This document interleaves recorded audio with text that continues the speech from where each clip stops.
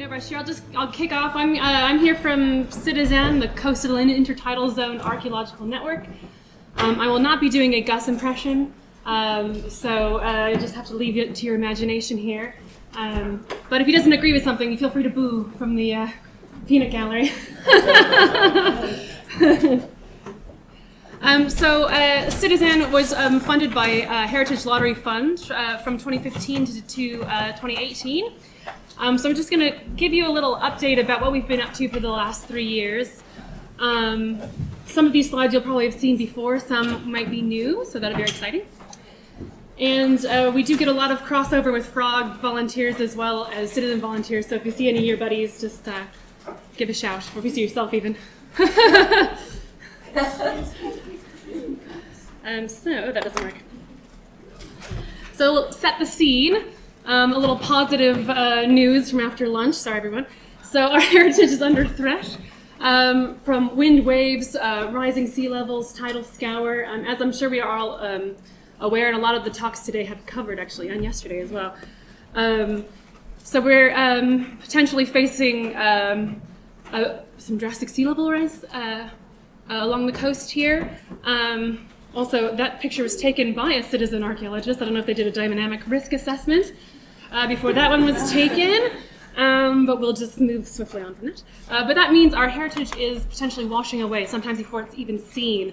So same thing with the Thames Discovery Program. It's all about monitoring and seeing what is revealed before it's washed away. Again, talking about dynamic risk assessments.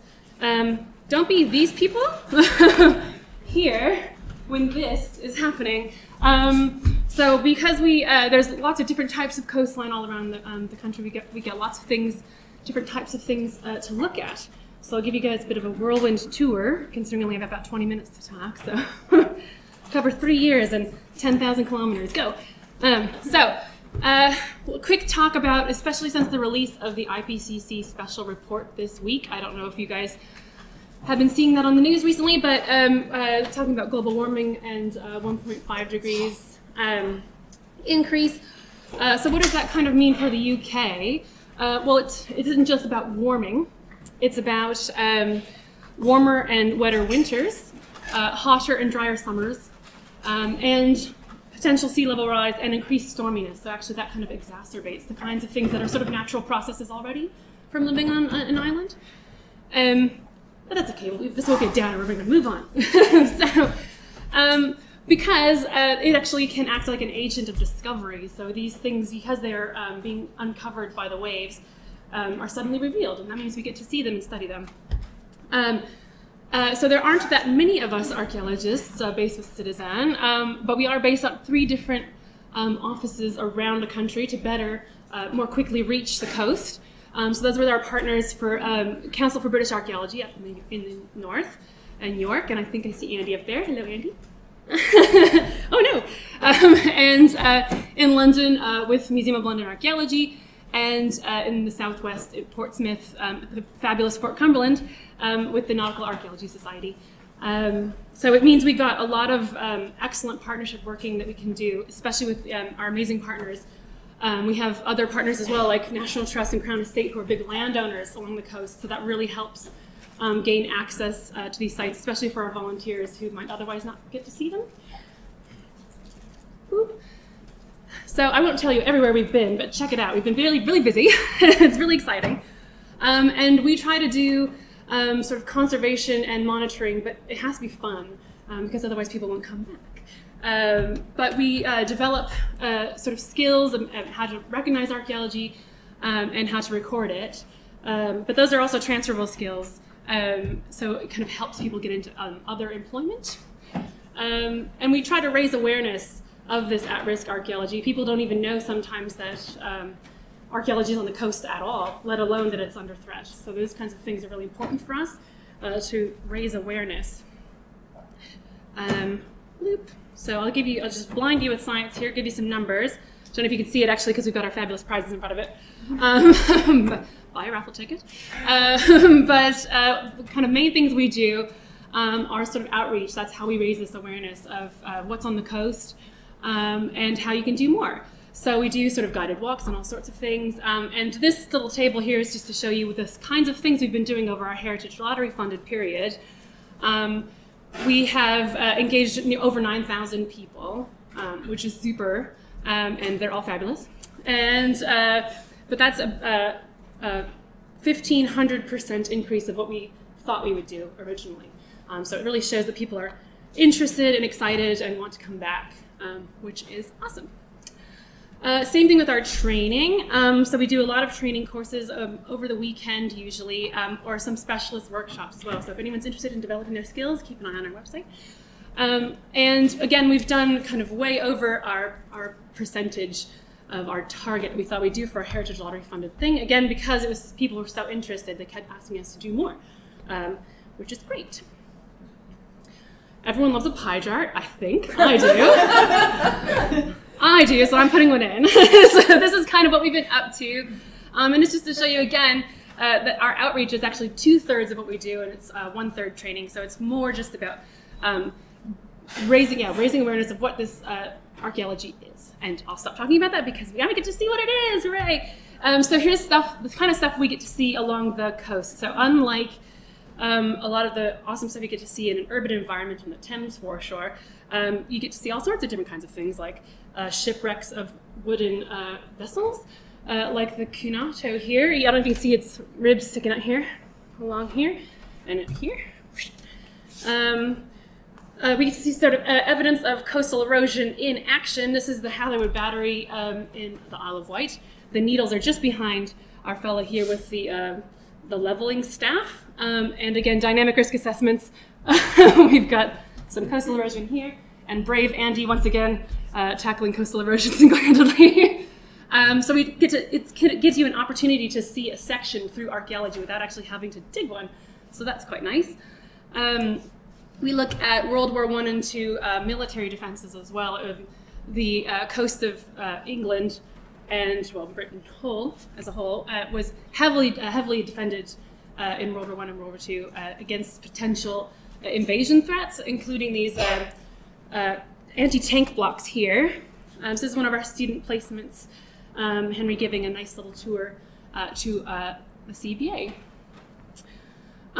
Slightly different types of things. I think some of you will have seen this slide last year. We also look at less typical things that you might think are on the coast, like this atomic weapons research establishment. No live nuclear weapons were tested there. We have been informed, hopefully. But we're looking at things like this because it's built on, these temporary buildings are built directly on the shingle. They're very at risk from dynamic movements of the coast. So this is a target that was in place, an aerial target that they would use to drop bombs on. And there's not much of it left, you can see here. Also, that lighthouse isn't going to be there very long either, so that's another story. We get something slightly different as well, so it's kind of leisure on the coast. So this is Earl Grey's bathing pools up in Hoyk, Northumberland. So they're actually cut into the stone, and they fill up at high tide with fresh seawater. And if anyone's attempted to go sea bathing up in Northumberland with big rocky cliffs, danger. But this is a bit of a safer environment for the Earl Grey's multiple children. I can't remember. Shout it out, Andy. Can you remember how many kids this guy had? Lots. 10? Yeah. So you want to keep those babies safe. And then they can like play on a sort of beach environment in their own backyard. But we get to record stuff like this because it is something you don't really think about as being on the coast. It's quite exciting.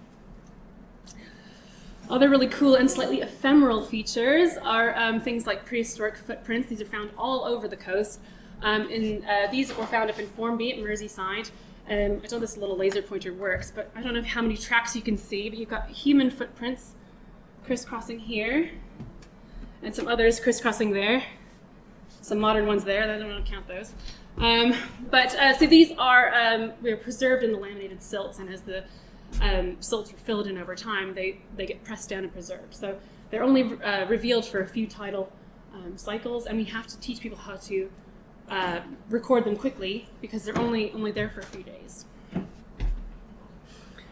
Other things, pretty exciting. I'm not gonna lie. Now I finally have an answer to the "what's the coolest thing you ever found" question. A mammoth tusk in Mersey Island in Essex.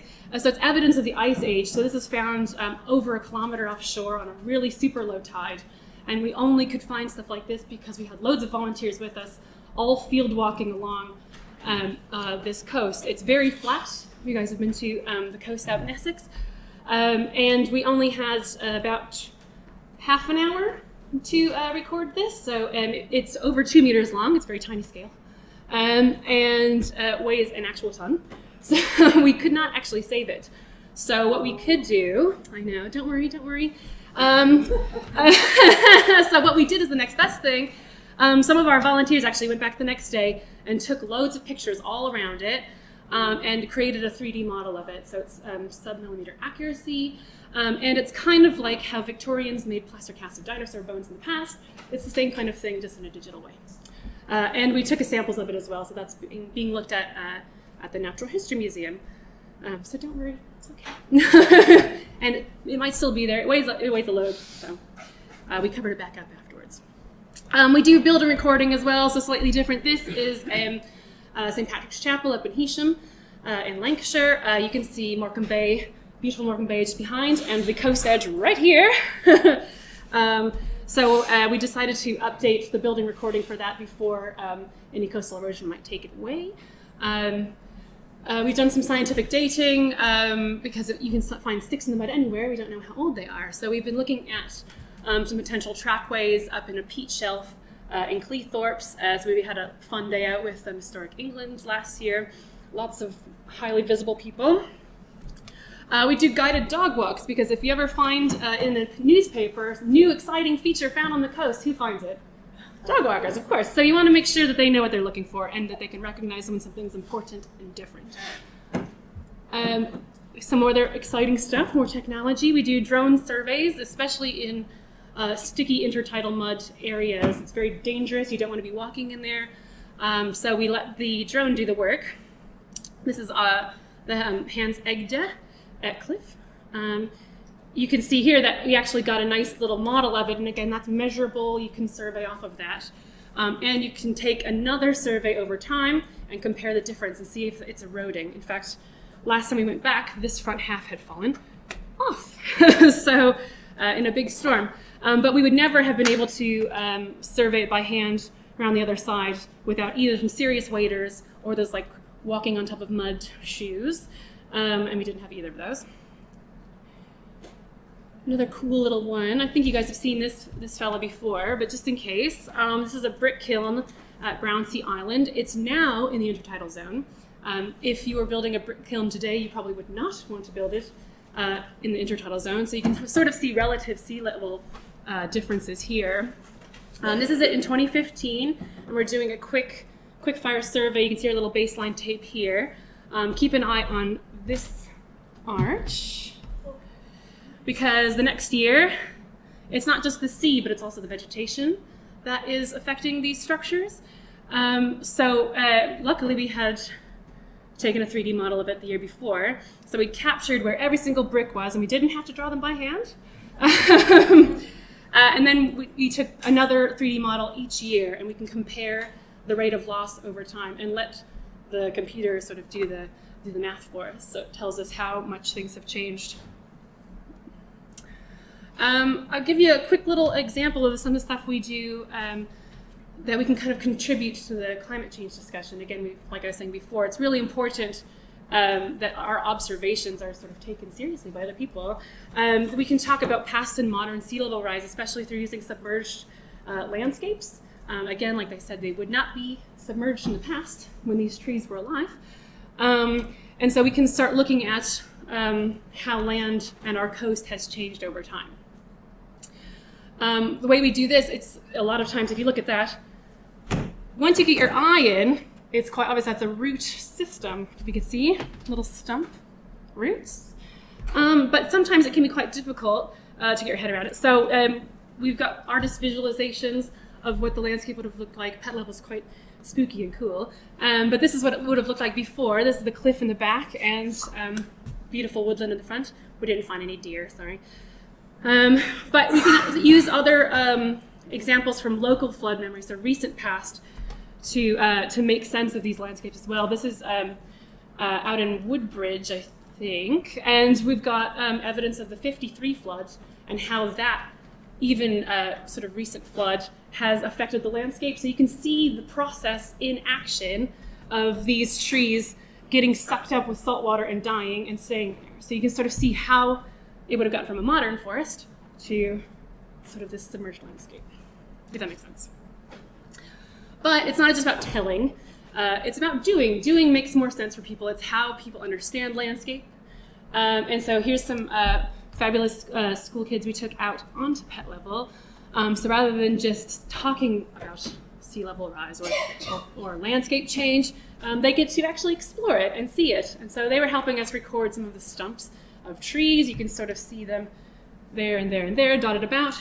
But it sort of helped them understand this different landscape and see it in a different way. Josh. And of course, our volunteers, our citizen scientists, so they're collecting data day in and day out and coming up with their own theories about how the coast has changed.